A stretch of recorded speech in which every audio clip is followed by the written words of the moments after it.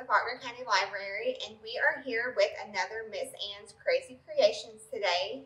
Today we are going to be making artist trading cards.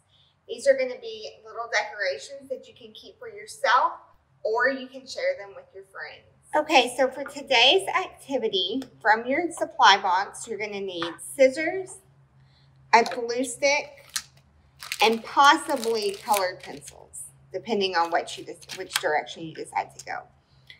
Then from your activity kit, you're going to have some cardstock and an assortment of papers, stickers, and materials that you can use to create your artist trading card.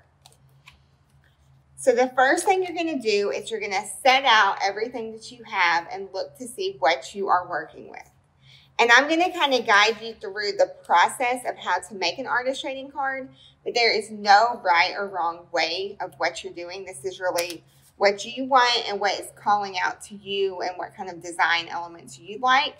So this is really a freestyle activity that you can do however you would like. So once you have found your materials and you see stuff that might go together or that you think would be interesting, you're going to go ahead and attach it to your cardstock. So I'm going to have one of my larger pieces of paper. I'm going to use this kind of a background for my artist trading card. So I have this map that I'm going to use.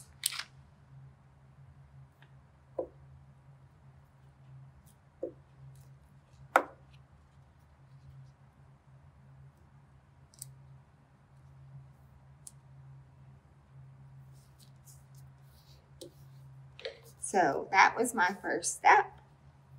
And then I saw a picture and it's got a bunch of words and I just happened to glance and it actually has my name in the words. So I'm going to try to make a little story to add to mine. And I'm going to do that by making a little blackout poem. I don't know if any of you have ever done this, but you take a marker, it can be black or it can be whatever color you want. And you're going to mark out the words, everything except for the words you want to use in your poem, you're going to mark out. So I'm going to go through really quick and I'm going to pick out which words I want to use.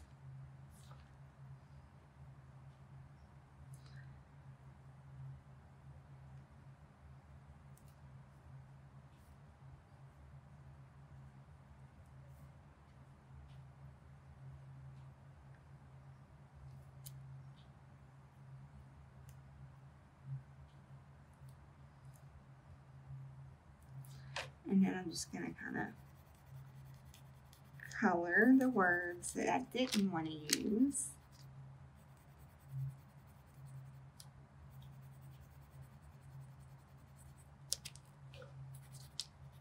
And when you're coloring, you can make a design if you want. You also, you can cut out words. And in just a second, I'll show you kind of what that looks like.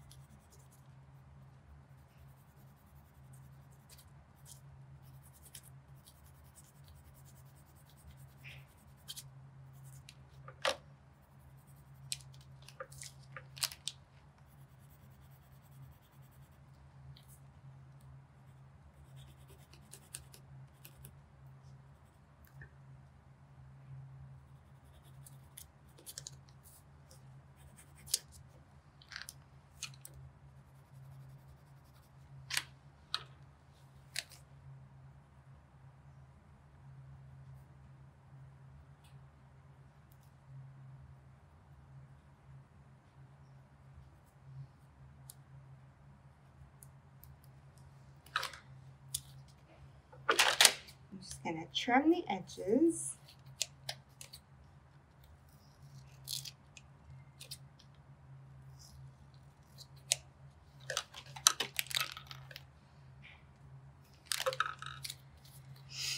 And put this on my page.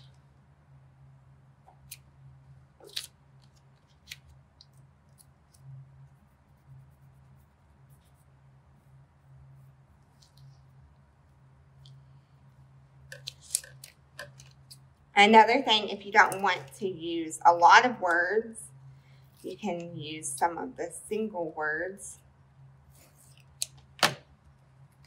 on that might be in your materials. So I used fun. And these can be serious, these can be silly, these can be super artistic, or they can be more simplified. Really, it is up to you and what you want to do. And you can make several of them. You can make a funny one and a more inspirational one. Because the point of these is that you are going to have cards at the end that you can share with your friends. And if you can get your friends to start doing these, then y'all can trade with each other and you can have a whole little artist trading situation going on.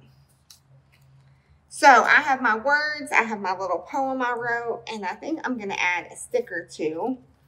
I'm going to add this star. Although I do have a glittery butterfly that's kind of would be fun.